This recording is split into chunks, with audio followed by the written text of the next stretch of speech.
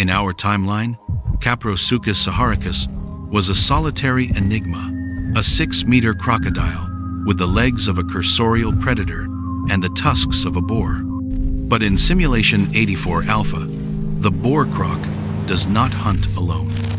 What if the ultimate terrestrial predator found the one thing more dangerous than its bite, a social mind? The simulation reveals a terrifying shift in ecology.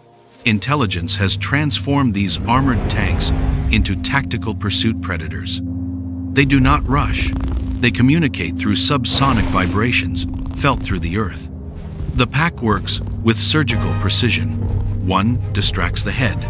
2 more target the legs.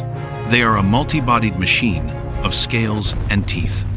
In this reality, the age of the dinosaurs didn't just end with a bang. It was dismantled by the rise of the social reptile.